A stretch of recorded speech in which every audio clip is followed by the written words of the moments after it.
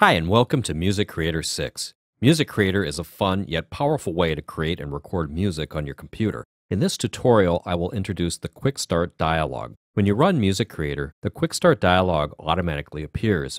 Quick Start will help you learn Music Creator, start a new project, or open a project you started before. Quick Start also includes fast access to help and support. If for some reason you don't see the Quick Start dialog, just click on Help in the menu and select Quick Start, and it'll come right back. Now let's get started. First, we have Watch Video Tutorials. Music Creator 6 includes 6 video tutorials. Just select the tutorial you want to watch, like recording audio, and click the button next to this feature. That will launch the help file and the video will be ready to play. Keep in mind, to see the videos, you'll need to be online with an active internet connection.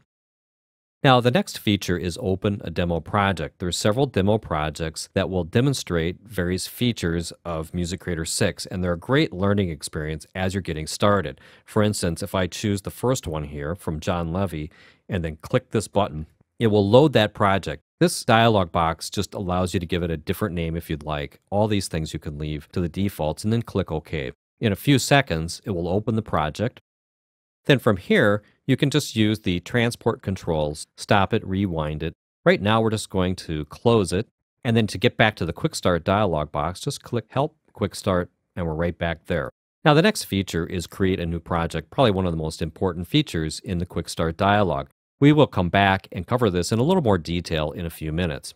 We can also open a project. If we click Open a Project, we'll bring up a typical Windows file browser. Now, by default, Music Creator will store all of your projects in a folder called Cakewalk Projects, and you'll see they're organized here into folders. For instance, if I double-click Quick Start, and you can see the Quick Start project is in here. The CWP file is the project file. If I click here and then click Open, it will open that project.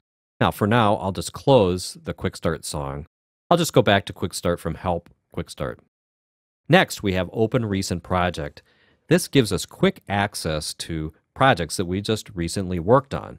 Just click the drop-down, choose from one of the things that you've recently worked on, and then click the Open button. Now, if you're just getting started and you don't see very many projects on this list, don't worry about it because Music Creator will automatically keep track of songs that you opened and closed and add them to this list. So let's just try it. I'll click Quick Start, click Open, and here's the Quick Start song that we just opened in the last example. So I'm going to close this. We'll go right back to the Quick Start dialog and take a look at the Help section.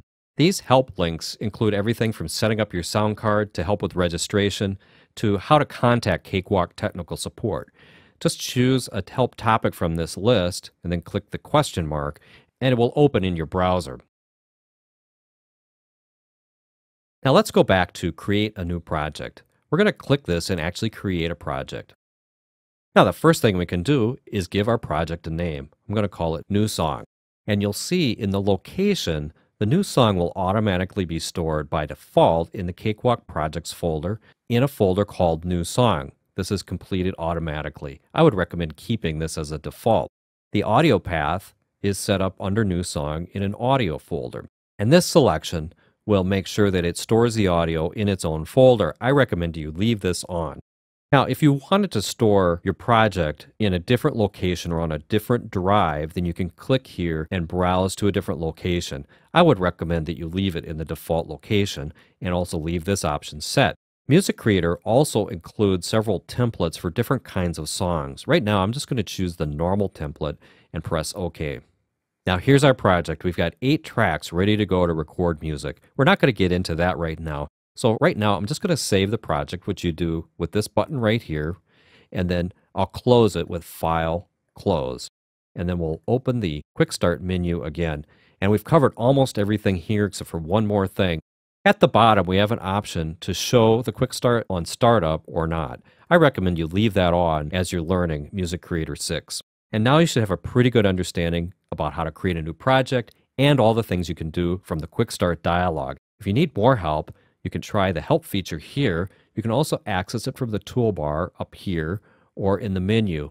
And also, you could always hit F1 to access help throughout the program. Thanks for watching, and I'll see you in the next video.